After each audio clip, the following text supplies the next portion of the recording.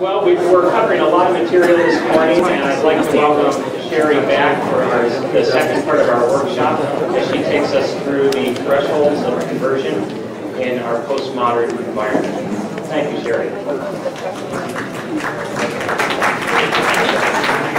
I apologize in advance for moving at the speed of light, but you know, within the time frame, that's what I have to do. But the single most valuable, practical thing I can make, try and leave with you is this: how to recognize pre-discipleship levels of spiritual development in 20% of the people. Because the one thing we've been catechized, we have lots of content. We have tremendous riches, theological riches and spiritual riches and liturgical riches. But the thing we have not been paying attention to is where our people are actually starting. So we keep dumping all these riches on them and they just roll off. Because, of course, as you pointed out, the church teaches catechesis is intended for people who are already disciples. Evangelization is supposed to happen before Mass. The Catechism is very explicit about that. Because the fruit of Mass, for us who attend, is entirely dependent on the disposition we bring to it. Our spiritual hunger, our spiritual openness. So, we need to be talking as well about where our people really are. So this is when I stumbled across this 9 years ago. It really hit me immediately because I thought, this names what everyone I know in pastoral ministry knows. That our people, the Holy Spirit is at work in our people. There are lots of good people out there who are wrestling with real spiritual things. They have real spiritual hungers, but they're not yet disciples. So we can affirm what God is doing in them and has done in them, and we can simultaneously say, there's more. There's more where that came from. Okay? There are progressive levels of spiritual development that are genuine works of grace, but not yet intentional discipleships. If we understand where somebody is coming from, we can meet them where they are and help them deliberately make the rest of the journey. So, very simply, and this is focused again on living relationship with God.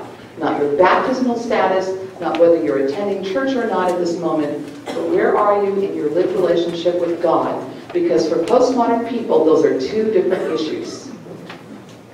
Do not make an assumption because you see somebody's body inside the church that the rest of them is there. People come for all kinds of reasons. People are active for all kinds of reasons. People end up in church leadership for all kinds of reasons that have nothing to do with discipleship.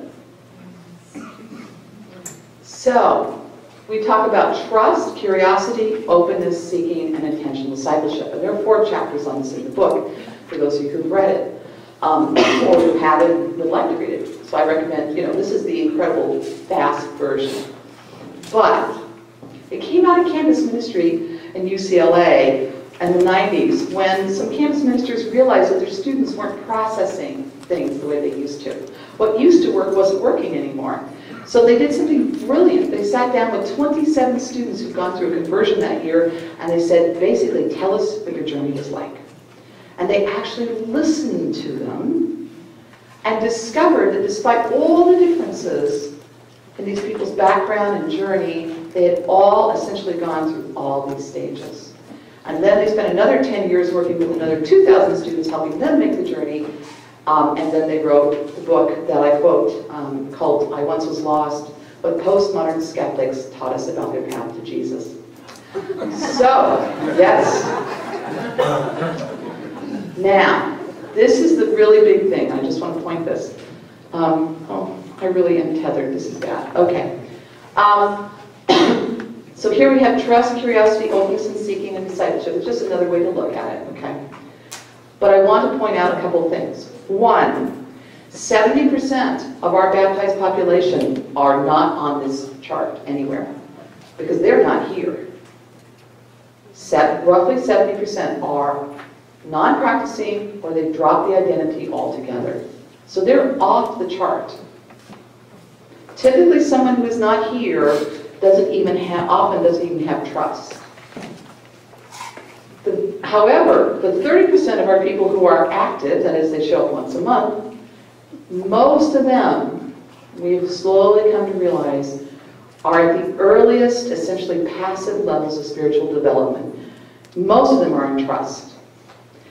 If you don't have fundamental trust, and I'll talk about that in a moment, you probably will not show up at Mass at all. So that's a first. If people don't have trust, we have to build it. We know the scandals, we're very aware because of the scandals, that violated trust, how profound that is, how important that is, and we have to rebuild it. A few of them are in curiosity, but this is where most of them are, right here.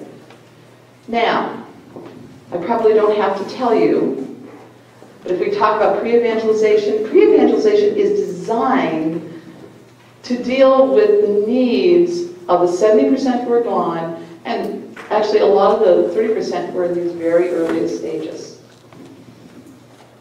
Initial proclamation kicks in trust. It's what helps people move into curiosity and openness and further along.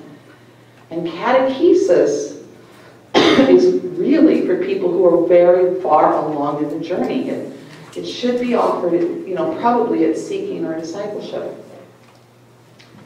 Now, the problem is, roughly 90% of our pastoral effort is up in catechesis when 85 to 90% of our people are down here, or they're off the chart. So the vast majority of our pastoral efforts are designed for a very tiny minority of our people. Because most of our people are here. There is a developmental gap that is the heart of our real problem. Because we need to be doing what will help our people who are here begin to move. Okay. Sorry about that.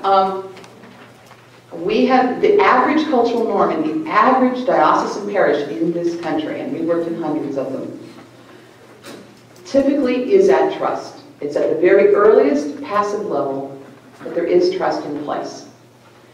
Our goal for active Catholics, for most of them, is probably initial proclamation of the gospel, fostering curiosity, openness, and seeking. For the 70% who aren't here, or aren't here most of the time, their greatest need is pre-evangelization and building trust, rebuilding it if necessary, and fostering curiosity. So, let's talk about the thresholds in some detail. Always remember, it is a threshold looks totally different to us who are on the inside than to somebody who is on the outside considering the possibility of making that journey. And I'm speaking here as somebody who, I was raised as a quiet fundamentalist in southern Mississippi, okay? I literally was taught that the Pope, the church was the Lord of Babylon, and the Pope was the great Satan or something. And I lived 2 doors from St. Clair's Catholic Church. Now, to give you an idea of what not to do for fundamentalist children.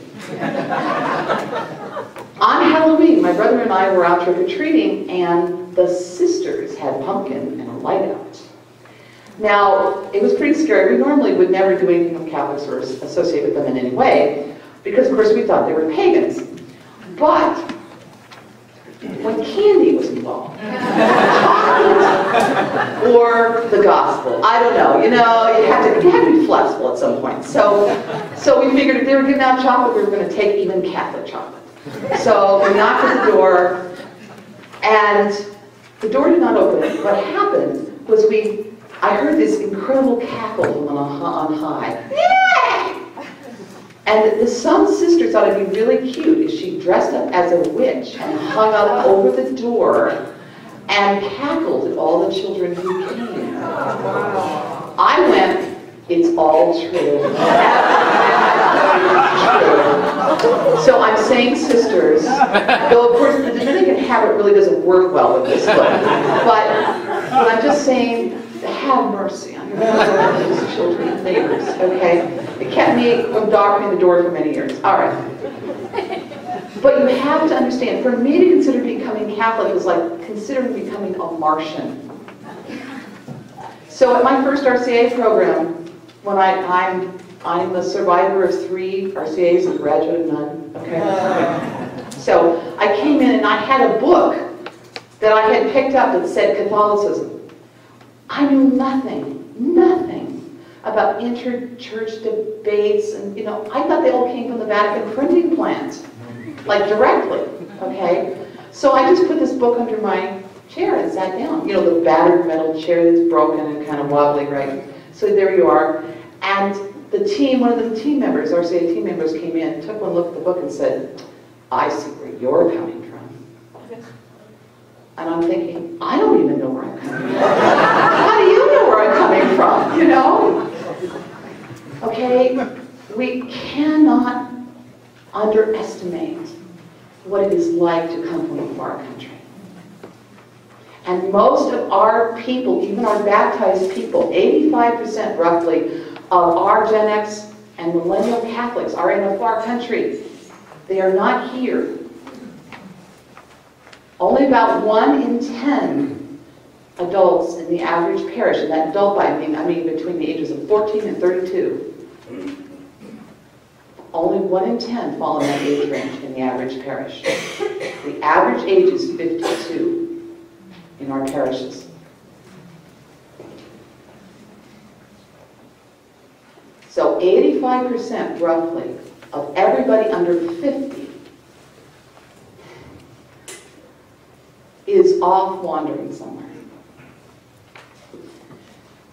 We're going to have to go to them because most of them will not be coming to us by themselves. It's a long journey, and we cannot underestimate how scary that journey looks from the outside. Our job is to, if we understand where somebody is in their lived relationship with God, what their experience has been like, what they understand it to be, what they understand the meaning to be, we can meet them there and be a companion that does not cause them to freeze in place or backtrack because we somehow triggered a fear or an anxiety on their part. That's why these thresholds can be so helpful.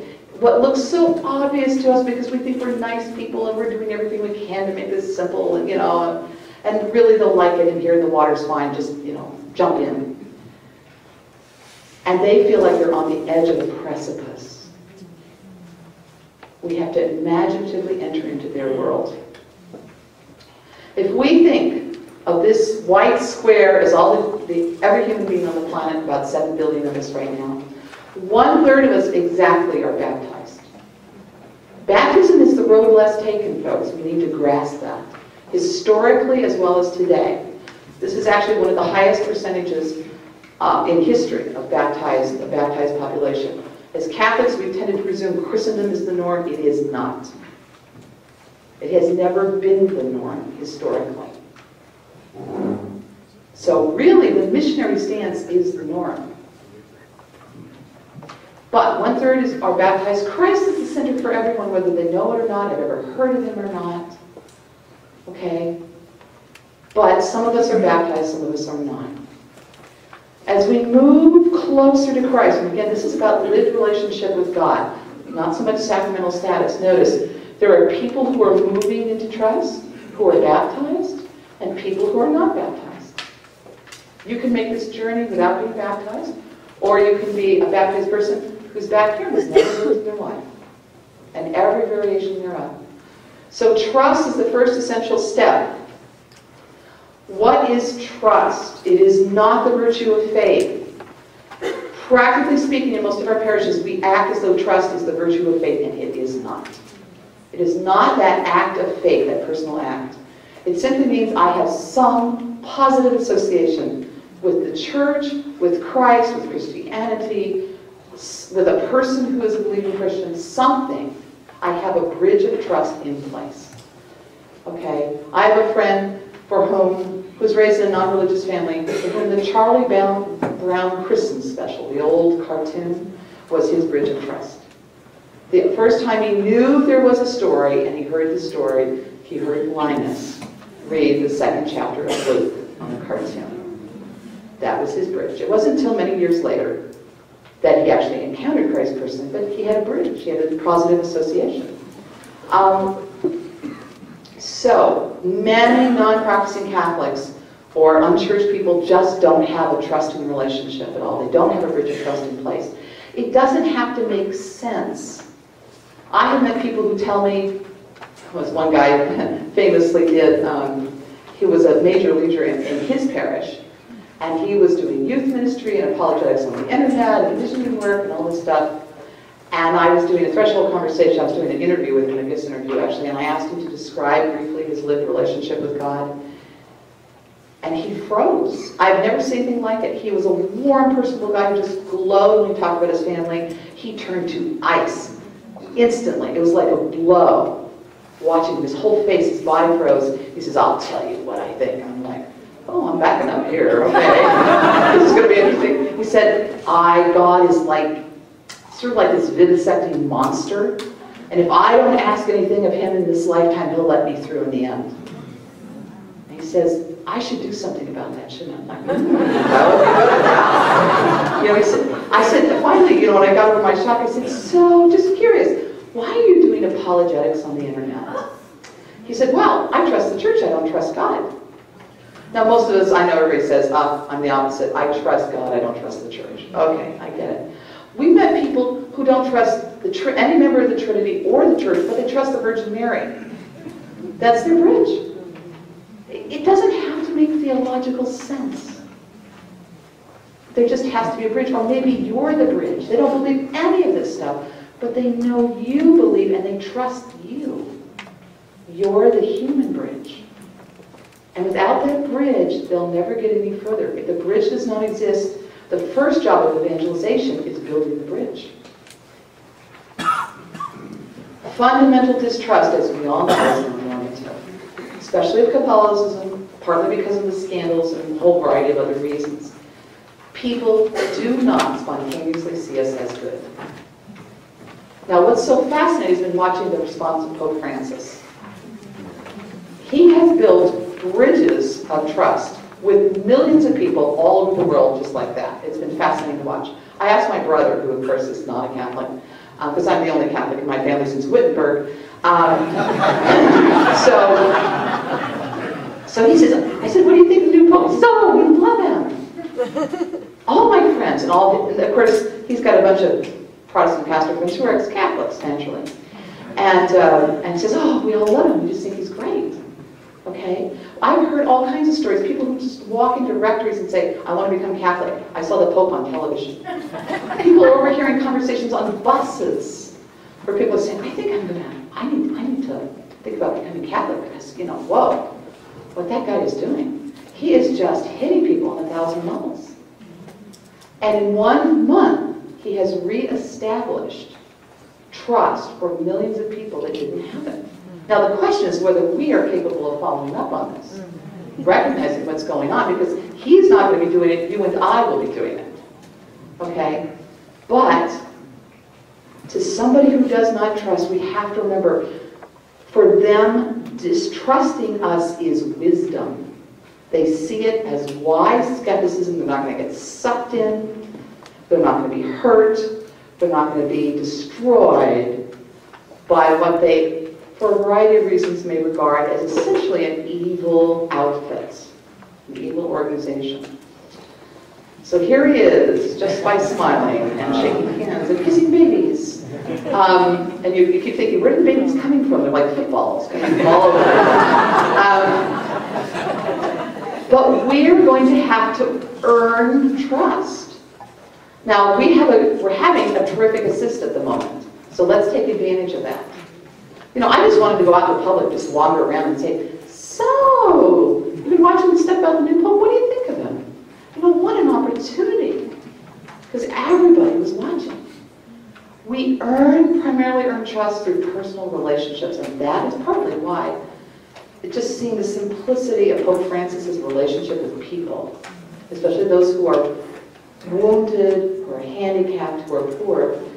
people just, their defenses just kind of melt. They think, I could trust this guy. He's their bridge. Now media, the question has come up, can media help? Absolutely. But it needs to be understood as an assist to personal relationship. Catholics all over tend to go, I've had so many people say, well, do you have like the magic book or CD or DVD that I can hand my friend who, you know, is a lax Catholic or who's hostile or whatever, and it'll just magically, no, that's the silver bullet. It can help, it depends on the person, okay? But it cannot take the place of your relationship with them. Ultimately, it is the relationship that is the most powerful thing. And of course, through our relationship with them, we are calling them to a relationship with Christ in the midst of His church. So we want to model that all the way through. So, as we move a little bit further in, we come to curiosity. Now, curiosity is still essentially passive, but here they're intrigued. They're beginning to ask questions. But their defenses are still in place. They're not making a commitment. There is no commitment here. This is casual curiosity. Like a group of us who had entered the church together, we actually thought we'd create an RCA program that addressed some of the issues that we'd all struggled with when we went through RCA. So we did, and we actually thought when we found a parish who would actually let us do it. We actually put this up on it. And it was fascinating. But the question became clear, what are they curious about? We thought it would be really cool if in inquiry, people in our RCA program read the Gospel of the Year, which happened to be Luke that year. Why not? Let them have an encounter with Christ through the original document.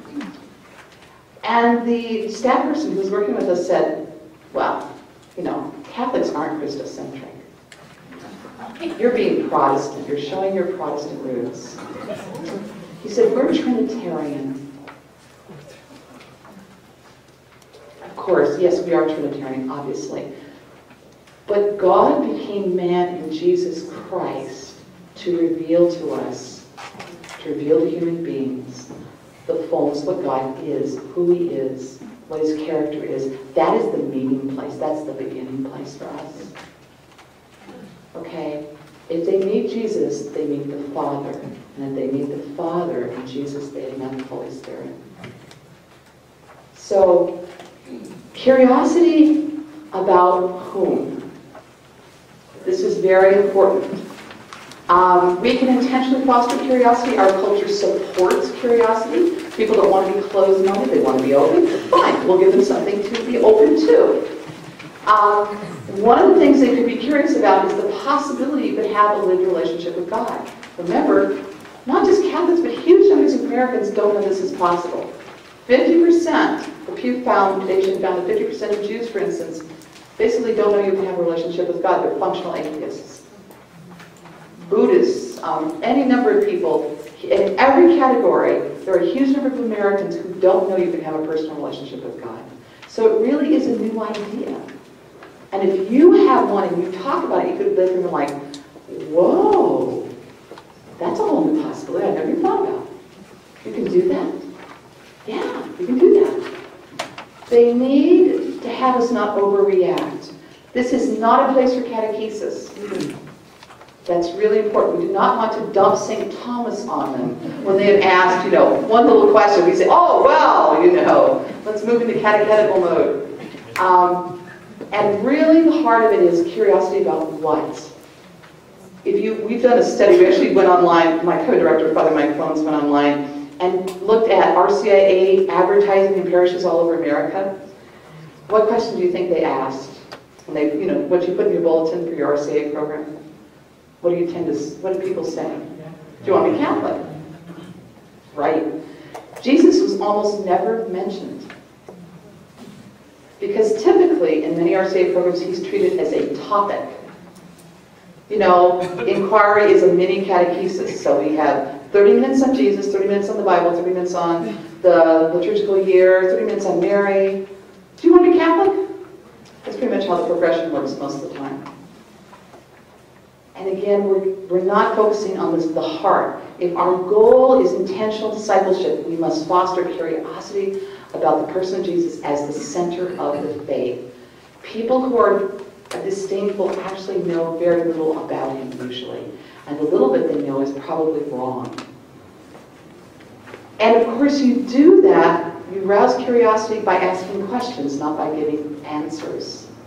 Jesus hardly ever did Q&A. He did Q&Q. What do you want? Why do you ask me? You know, who do you say that I am? Has no one condemned you? Etc., etc. Okay? Because our job at this level of development is not catechetical. We do not want to squash people's curiosity. We want to rouse it. So the best way to do that is to ask questions in return. Remember, the surface question is not often the real issue. We want to get to the real issue. Okay? There are basically sort of stages of curiosity. The first is awareness. You just become aware there are alternatives you never thought of before. And then engagement. You're now, maybe you've got friends with a Christian, maybe you're reading about Jesus, maybe you're reading the scriptures, whatever, but you're wrestling, you're beginning to wrestle. There's an amazing story of son of a Hamas leader on the West Bank who recently was baptized as a Christian, and he went through a long process.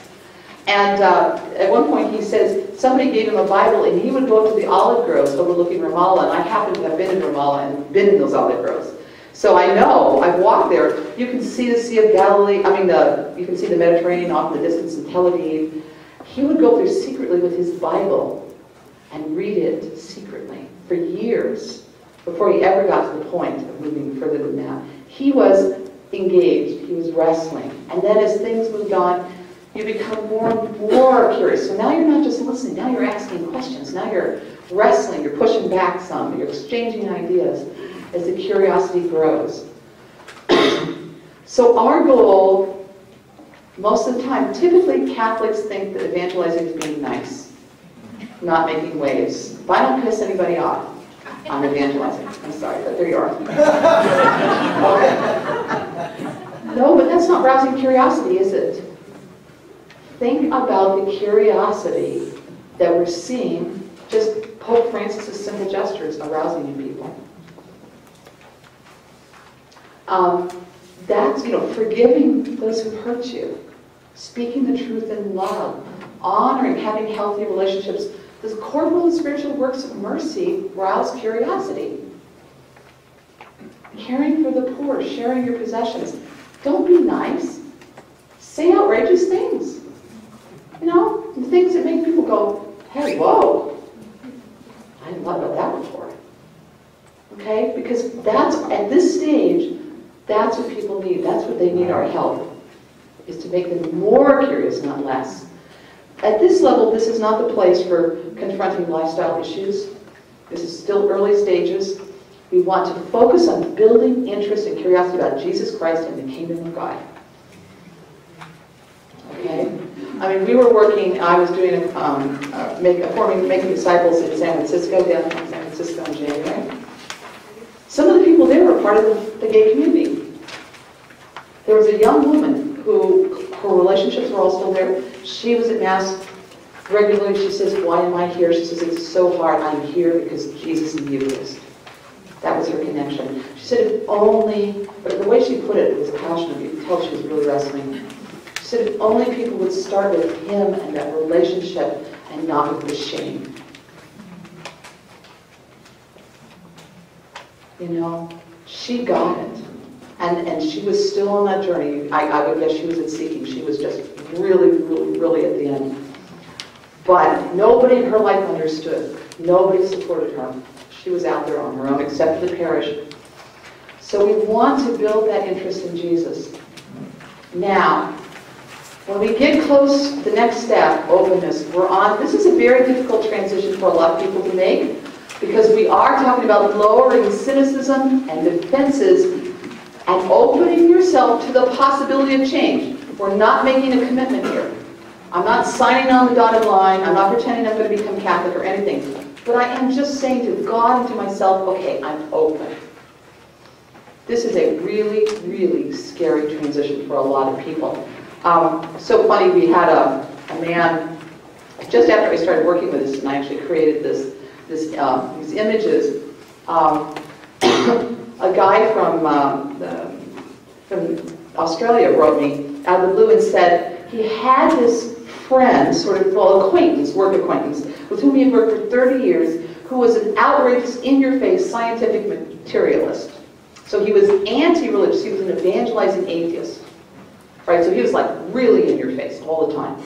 And for 30 years they worked together. This atheist knew that this man, his friend, was a devout Catholic.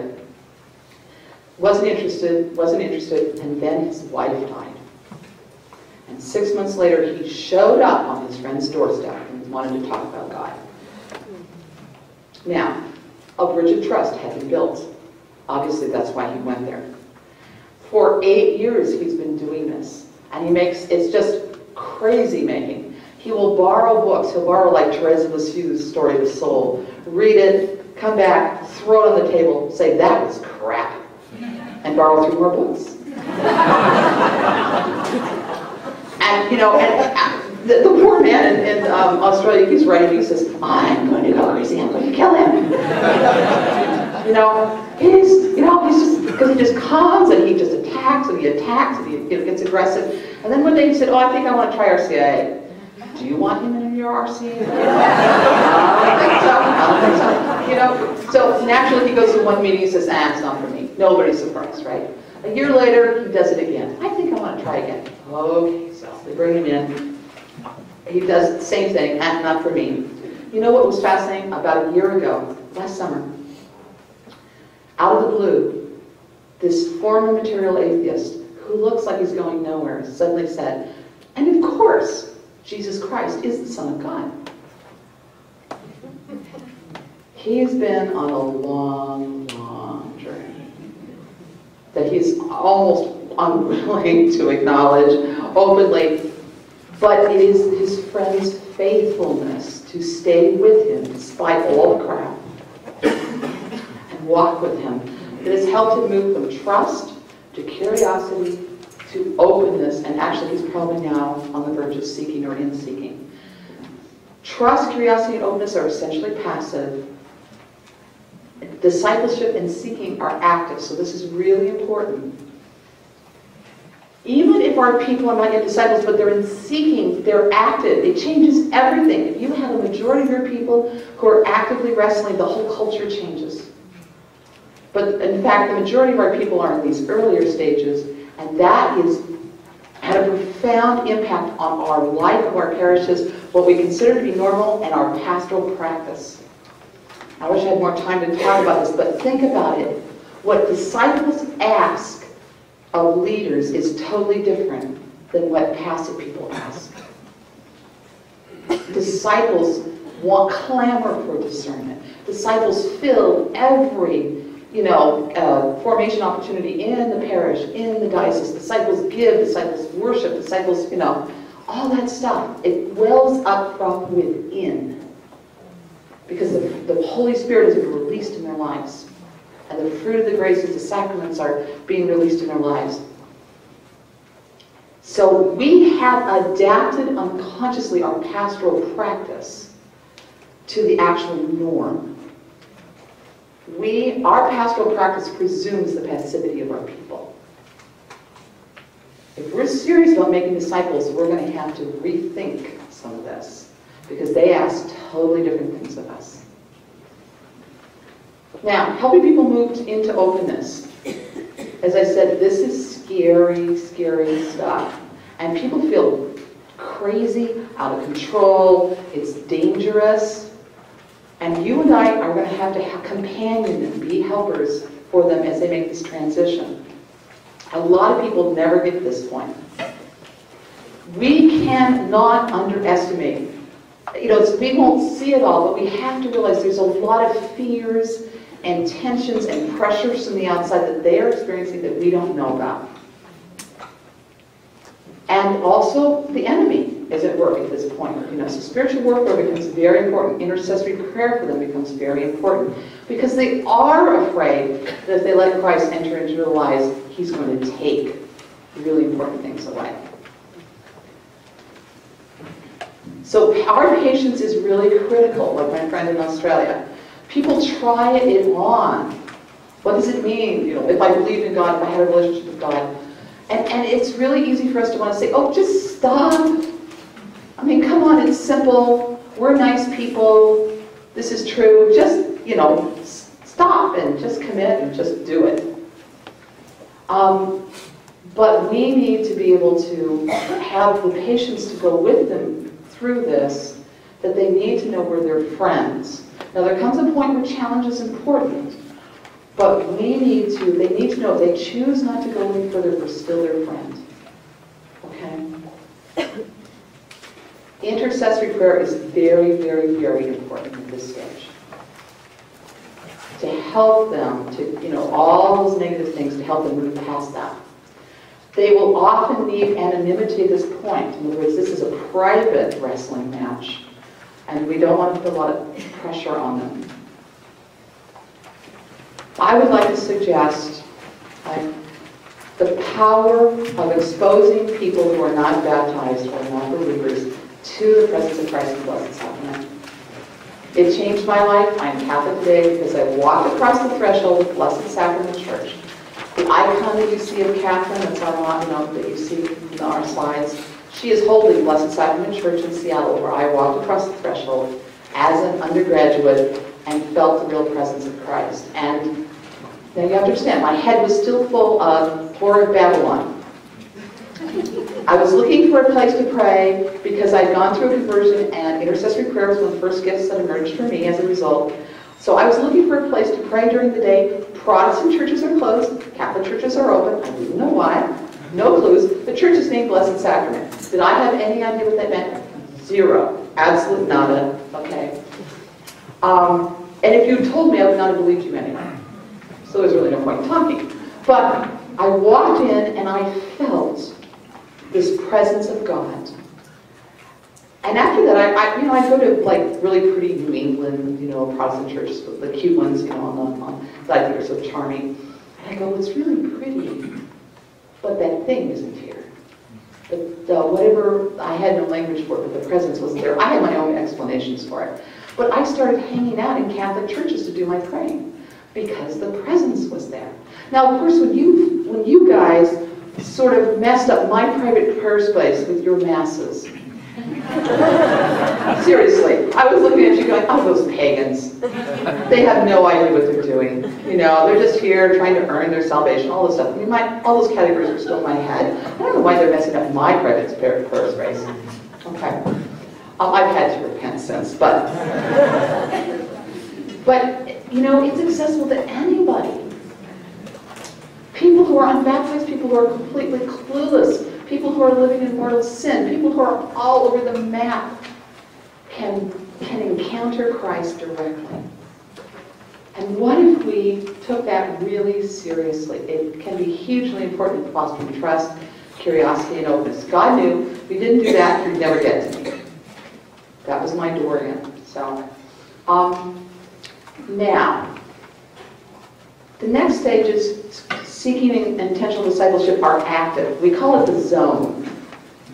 Thresholds 4 and 5. Conscious, active, positive seeking. You have a lot of people who've moved into the zone. You've got a very different spiritual dynamic in your parish.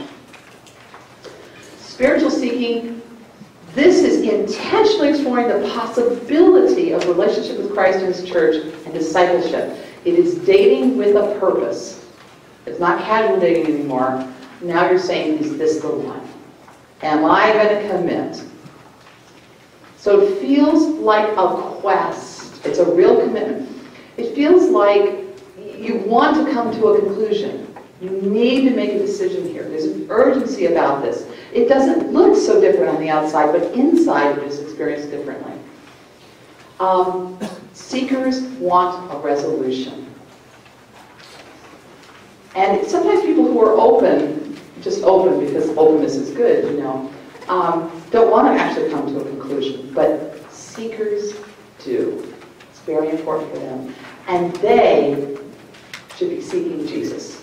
This is not God in some vague, undefined, divine, some kind of vague, undefined divinity.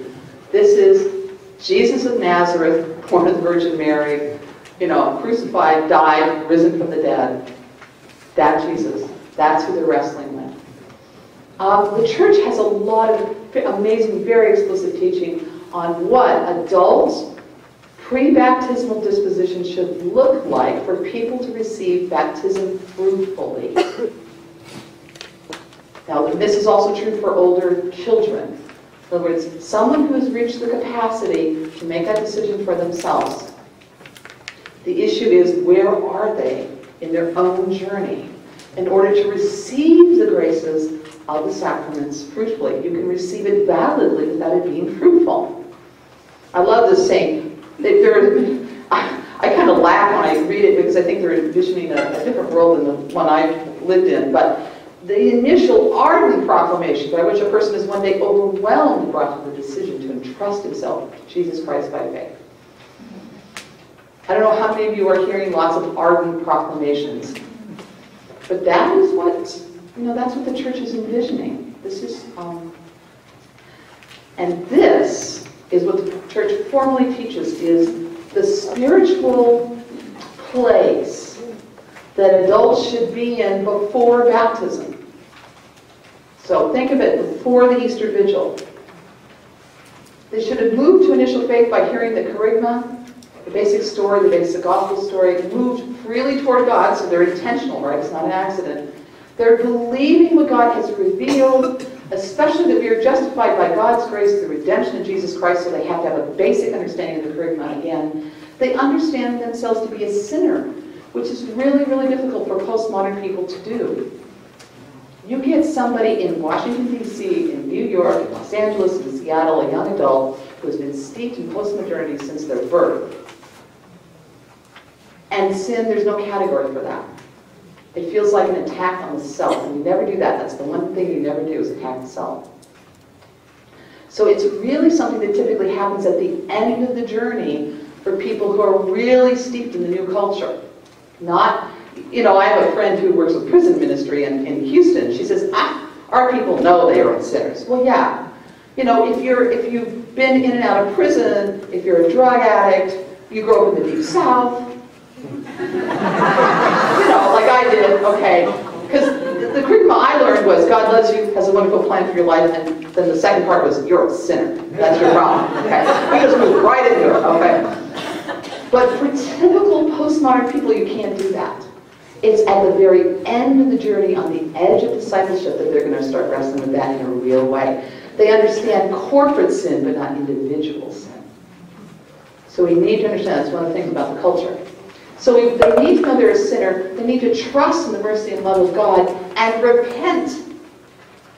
Repent of their personal sins, resolve to receive baptism or enter the church, and enter into the obedience of faith. Now this is taken literally. Billy Graham did not write this. I just want you to know that. Okay? This is from the Council of Trent. This is the decree on justification from the Council of Trent. So it is 450 years old. But that's what's supposed to be in place before baptism. Okay? Seekers are kind of wrestling with that. They count the cost. This is not fire insurance. This is not Daniel going out to kill that guy in a battle and going through a rope prayer to make sure he doesn't go to hell. Okay. This is, I understand it has personal applications. I'm wrestling with repentance. I'm wrestling with sin. I'm wrestling with, will I say yes and follow Jesus Christ as Lord in the midst of His church? Now, we may need to help people move into this by challenging them to move deliberately into seeking.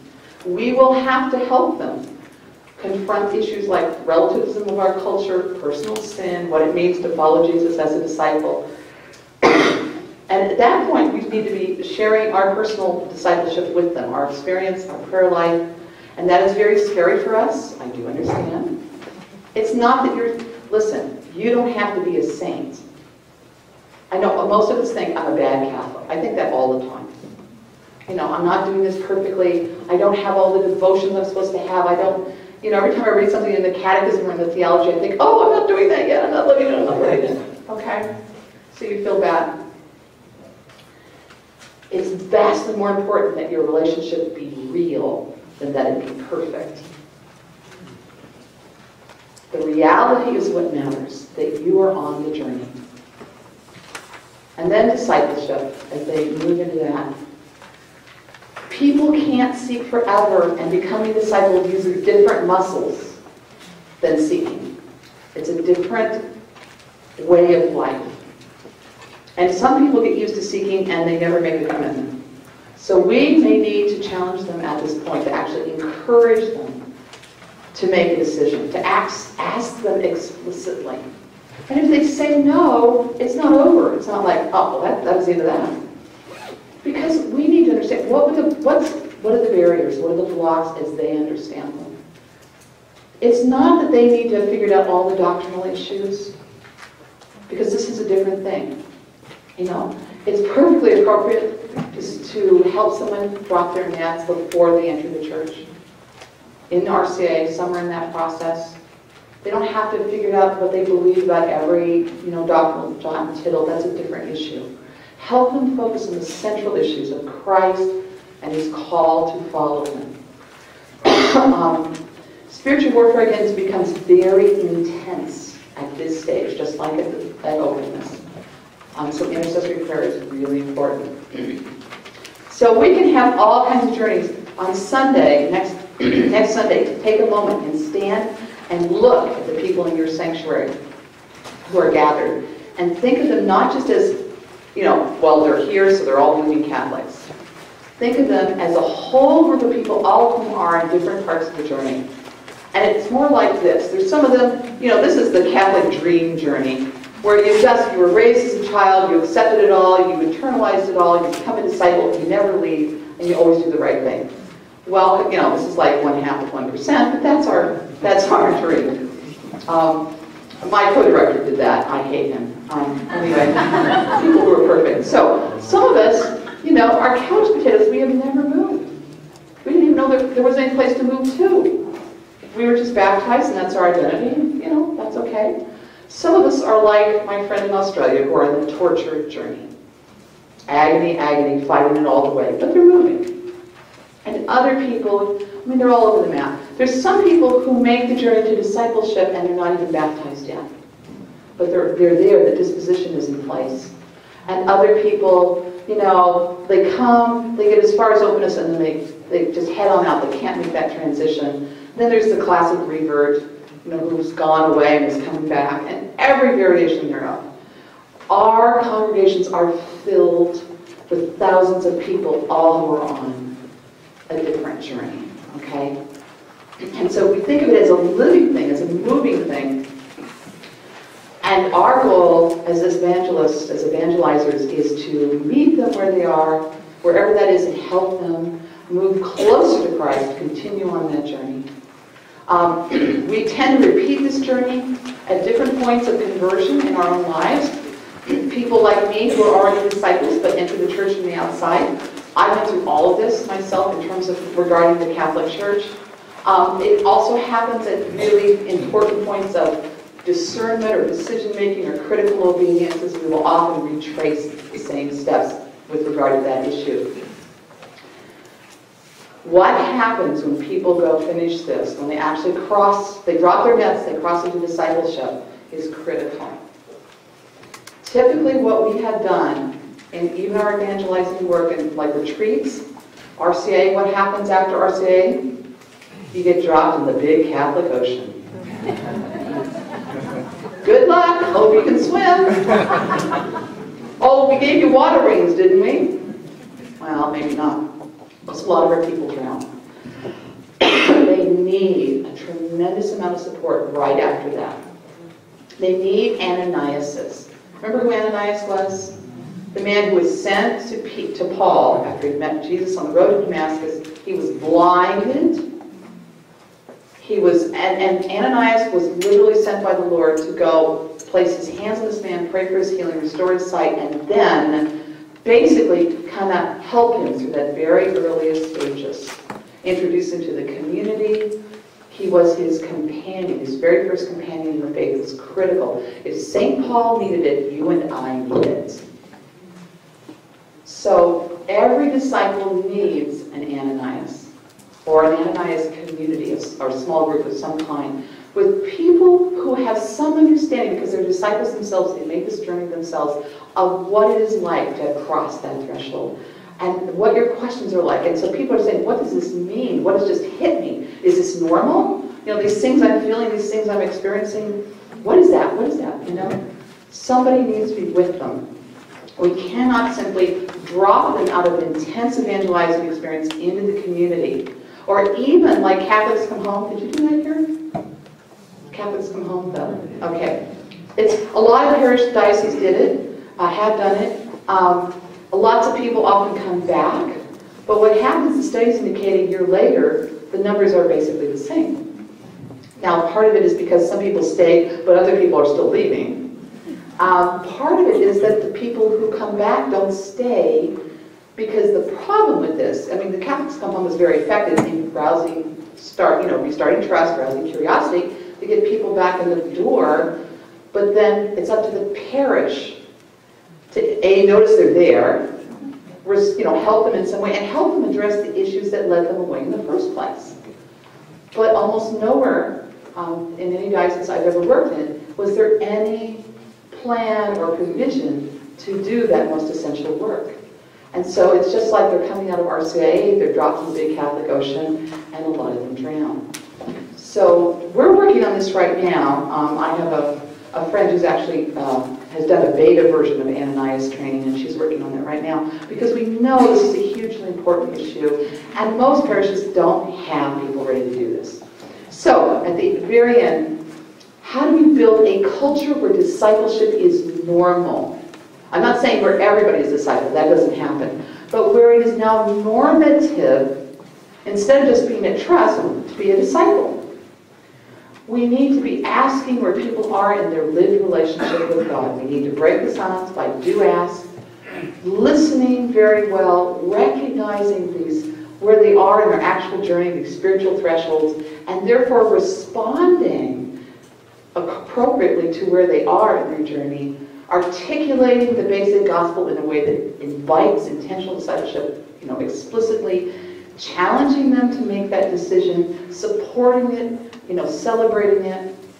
And we need many, many people in our parishes, not just a few. A pastor cannot do this by himself. A lay staff person cannot do this by himself. No matter how passionate an evangelizer is, this is a work for the community. Okay?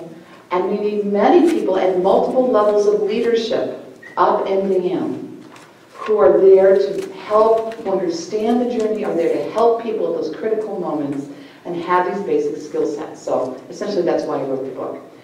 I'm going to stop right here. I don't know where I am in time. Okay. So. Thank you so much.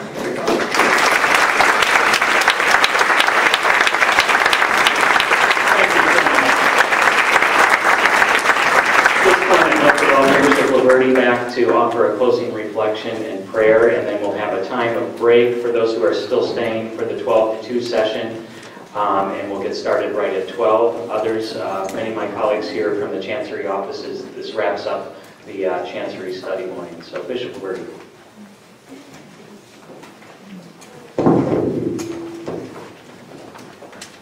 Well, in a way, I'm speechless. You have really shared so much with us that is so profoundly practical and wise. And it's good, at least for me, it's going to take a while to, let it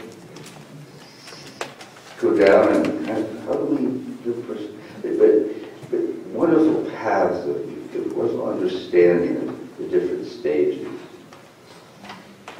But I think what's basic, and you actually were saying this all along, is we who are here, well, we ourselves have to ask that question. Where are we with Jesus? And is he the center of our life? Really the center of our life? And for all of us, beginning with me, we can become much more deeply in love with the Lord Jesus. Because if I listen carefully to my married friends, they will tell me, those who have successful marriages, not perfect,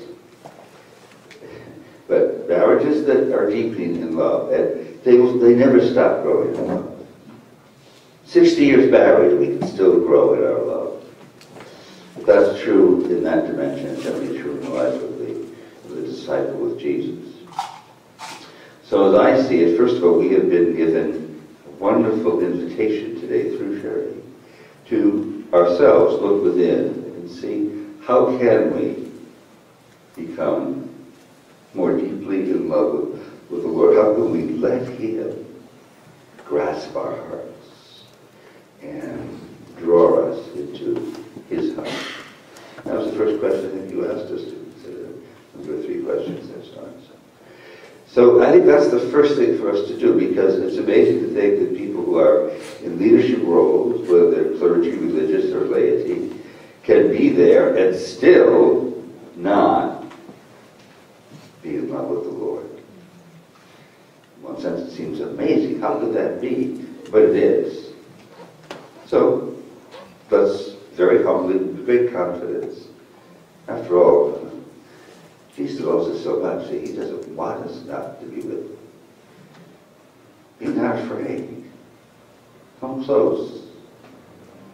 So that's the first thing that you've been the instrument of God for us to do. And then with that is all of the other understanding we need and how to approach people, walk with them, be a companion. How we can look into our pastoral practice. And that's going to take some examination, but nonetheless, these are very challenging but life-giving directions you provided for us. So, I'm grateful for all of you who've come. Some I know will be leaving now too. Some will go across some will be going across the parking lot. Perhaps, I don't know. I don't know who signed up to lunch, and I'm not going to check. But for those who will be leaving us, wherever you're headed, may you have not only a safe journey there, but may you go encouraged by this wonderful morning. And Sherry, we'll continue to pray for you for all that you are and doing. You know, the evil one does not want success. And he's very, very clever. And he has all sorts of ways of getting at us. Some more overt, and others more subtle. And because he understands that the overt ones we recognize a little more easily, he then does the more subtle ones. And so he's not to scare us, it's just to know we need prayer. We need that trust before our Lord. We need the prayer of others. So, we send you with our prayer, our affection. May you be that instrument of the Lord He's raised up to be His evangelist. So God bless all of you and all your efforts, and know that all that we do is a carrying out of who we are. First and foremost and always, we have been missioned by Jesus, consecrated at baptism, to be evangelizers. So thank you. No, I pray for you too. And I only ask one thing. Pray for me too. If I too have to be drawn into deeper love of Jesus. Thank you, and God bless you. And we say the closing prayer. In the name of the Father, and the Son, and the Holy Spirit. Amen. Lord, our hearts are filled with gratitude as we come to the end of this morning. We are grateful for the presence of Sherry, of how you used her to be a messenger to us, to call us to a deeper union with you, to enable us to see how we might be more faithful, loving companions to those who are on a journey from mistrust to trust, all the way to discipleship. Help us, Lord, for we are weak, but you chose weak people, and you will strengthen us if only we be open to you. We ask the help too, dear Lord, of your Holy Mother Mary, For she has only one word of advice for us: do whatever he tells you. And what do you tell us, Lord? To love our God and to love one another. And so we ask too the help of St. Joseph and St. Paul, the great evangelizer.